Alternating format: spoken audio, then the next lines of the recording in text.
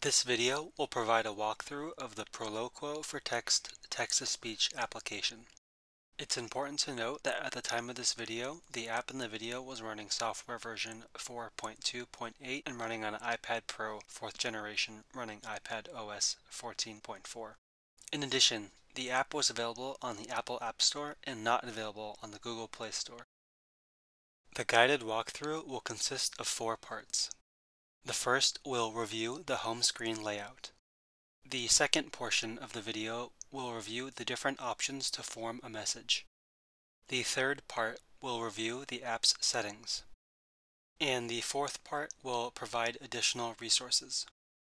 The video will now review the home screen layout. Outlined in red is the message window.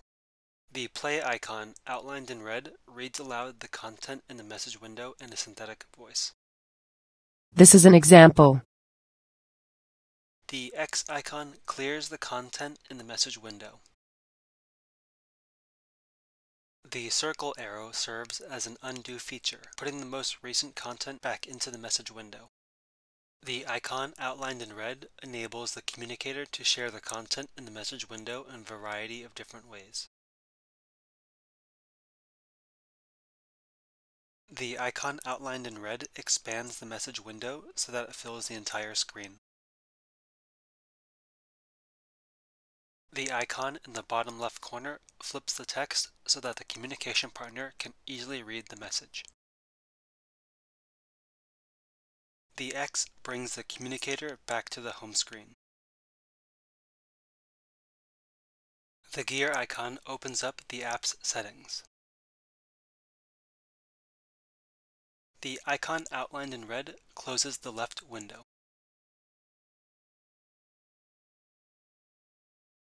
Tapping on the text with either your finger or an external mouse allows you to switch between the different windows.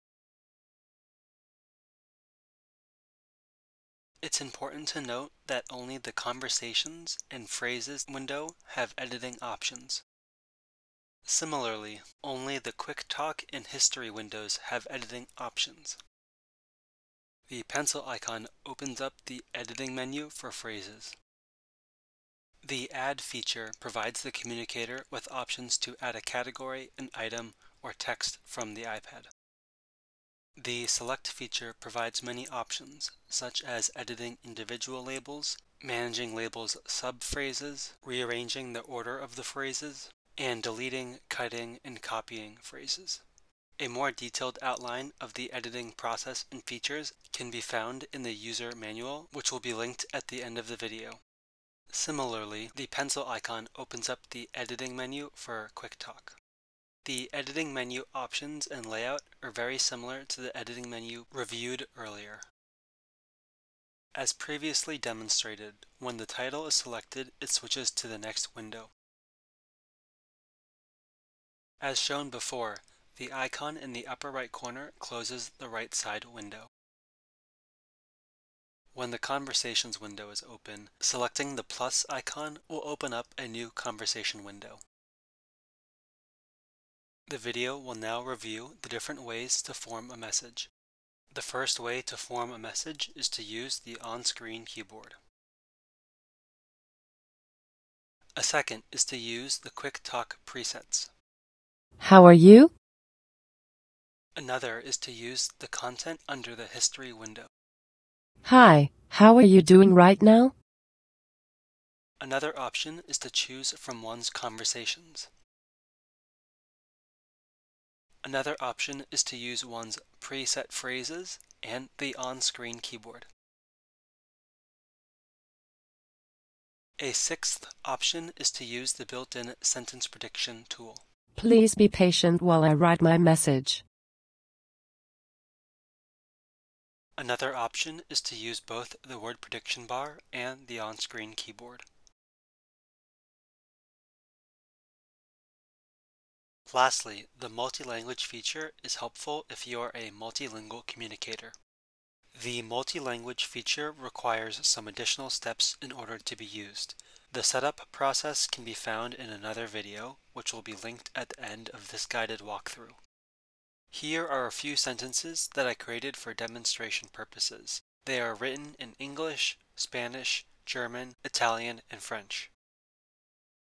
Hi, how are you doing today? Hola, ¿cómo estás hoy? Hi, wie geht es dir heute? Ciao, comment stai oggi?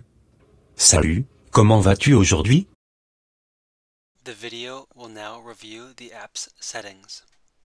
The user option allows the communicator to save their settings, phrases, and customizations to their own account. The appearance option allows for customization of the home screen layout as well as customizing different text options. The language and speech settings allow the communicator to download their a cappella voice, select multiple languages, and customize the speech output settings. The prediction settings allow for customization of the word and sentence prediction as well as abbreviation expansion. The restrictions settings allow one to turn on or off the editing and sharing capabilities. The privacy settings allow for a private use mode, clearing history and sentence log, and data sharing consent options. The backups settings allow for numerous backup options such as import, export, and delete, and integrating Dropbox and Google Drive. The lock options settings allow for a password to be created so that it is required to change any settings. The about settings show technical specifications of the application. The support settings provide a number of different support options for the user. The news setting serves as an in-app newsletter for any new updates. The Review Proloquo4Text option brings the user to the App Store to leave a review. The Need Help with Options setting provides a section of the manual that covers options. The following slide will provide additional resources.